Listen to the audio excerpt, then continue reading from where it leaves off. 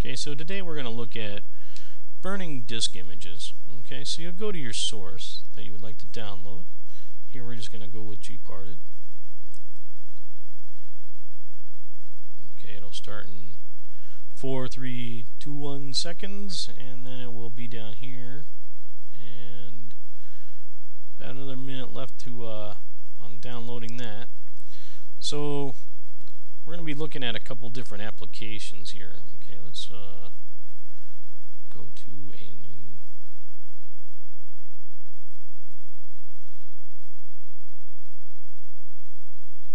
different burning tools out there, and I'm going to be showing you Brasero disk burner today and using that. And then you can use Gnome Baker. Tried that, it's also good, and has lots of different features also. But today we're going to be using the Brasero disk burner.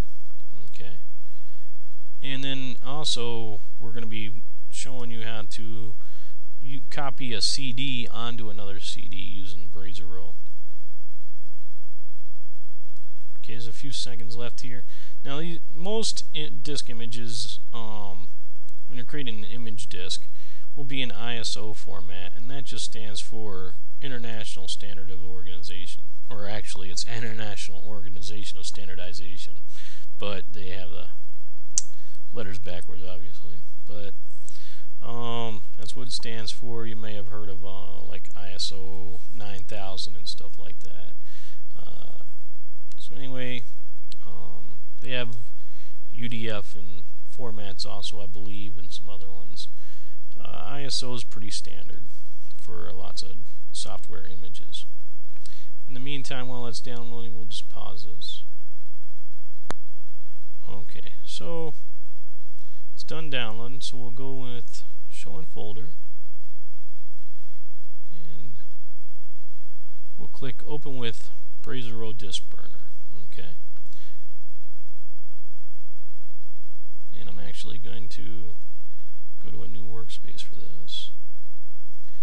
Okay, now you'll put in a blank CD. Now here it's 127.5 megabytes, and the average CD will hold 700 megabytes.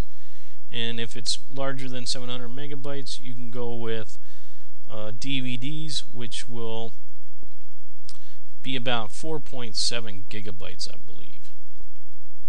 So you can use those different ways of doing that.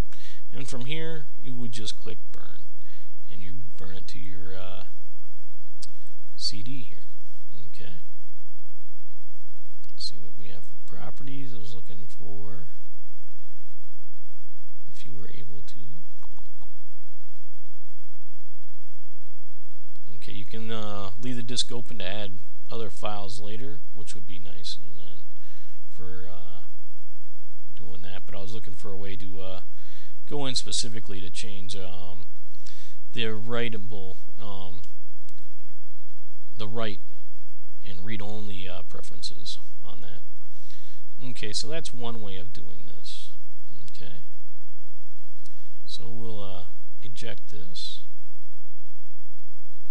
And then I'll show you about copying from disk to disk.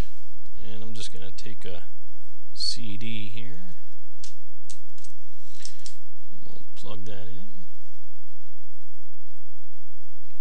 And this disk is one I created, and it's it has Linux 10.10 on it, or Ubuntu 10.10. Sorry, Ubuntu 10.10, and okay, we're going to cancel that, and we will go with places and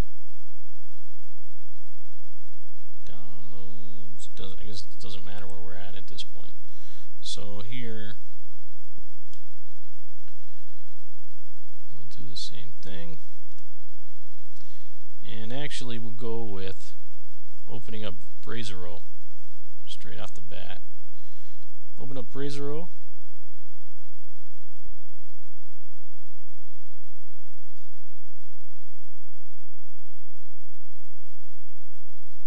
Open up Brasero. Why is this taking so long? Yeah, figured it would fail if it had taken so long. Alright. Here we go. Okay, so you'll go to disk copy, so create one and create one. Okay, and you can do that with the DVD also. So we'll click on that, and automatically it realizes it doesn't recognize that there's two disk sources. So here it will copy this, and then we're gonna burn it to the same disk. Okay, so the drive that holds the source disk will also be the one used to record, and so that's how we would do that. And we would click copy, and then it would start copying those files that are on the disk, and then later we'll put in a blank disk and we'll tell it to burn it. And that's how you can just create different disk images. Alright, thanks for watching.